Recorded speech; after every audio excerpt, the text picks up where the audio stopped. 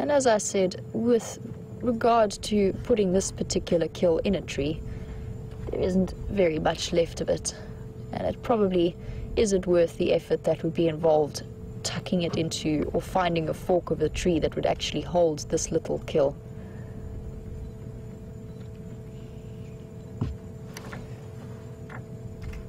And there you can see Shadow is taking the opportunity to relax a little bit.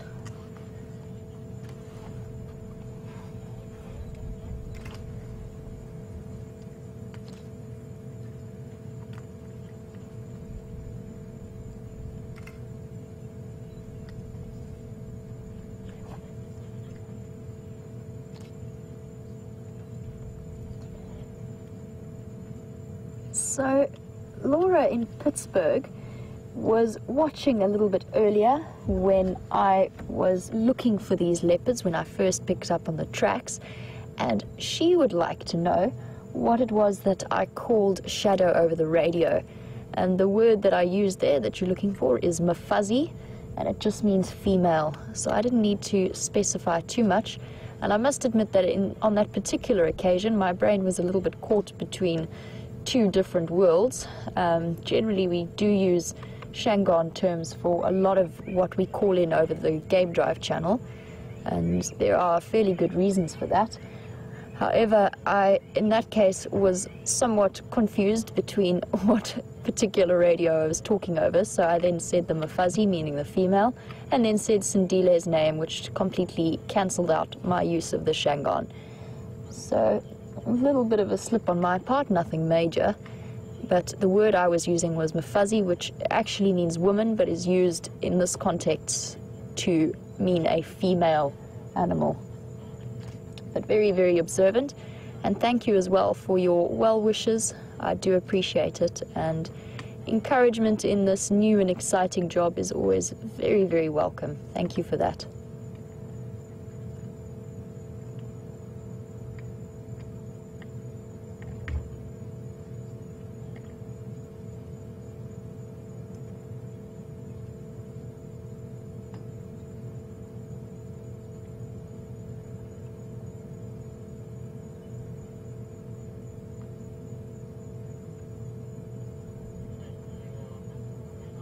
Really, really does feel like the weather is closing in on us here. As we've been sitting with these leopards, it's been getting darker and darker, and the wind is swirling a little bit around us. And I do believe we are going to wake up somewhat chilly tomorrow, potentially rather misty like we were the other morning. And I know that my family in Johannesburg are telling me that it is very, very cold there, so I think it must be on its way to us. Of course, we're always a little bit sheltered on this side of the Drakensberg. It doesn't hit us nearly as badly, so it won't be too bad. And I'm sure it will be one of the last cold snaps we have before the summer hits.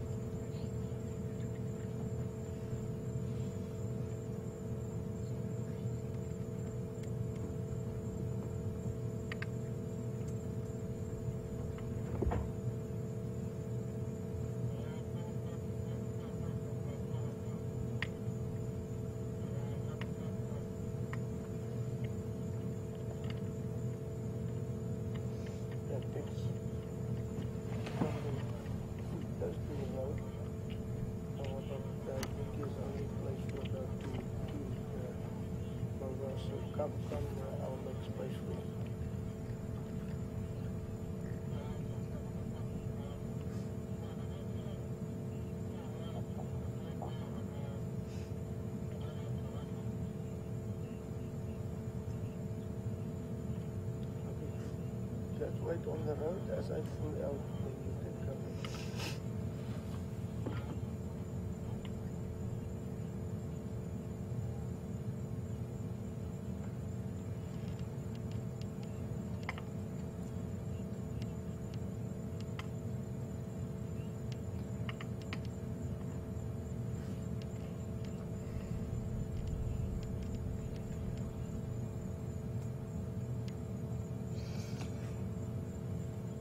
guys, and answering a little bit of a question about shadows identifying features.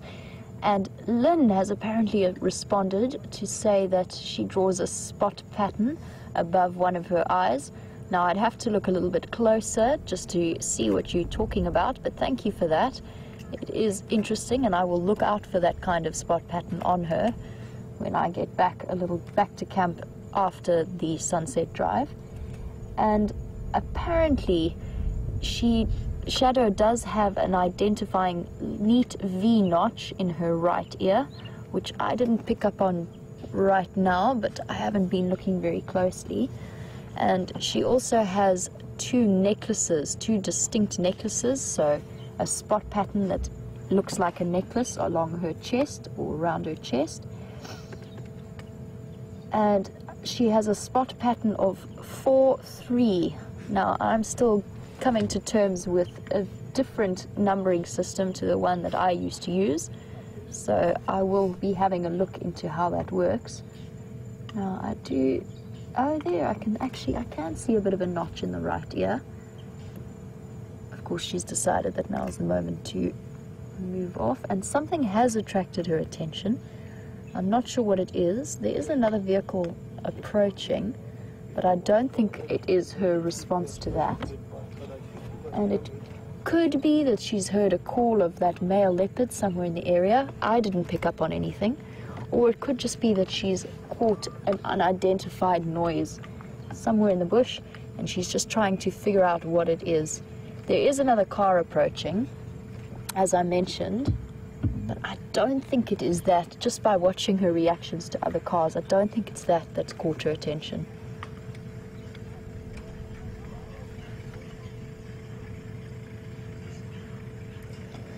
So guys, Shadow is up and about, but I don't think she's going very far.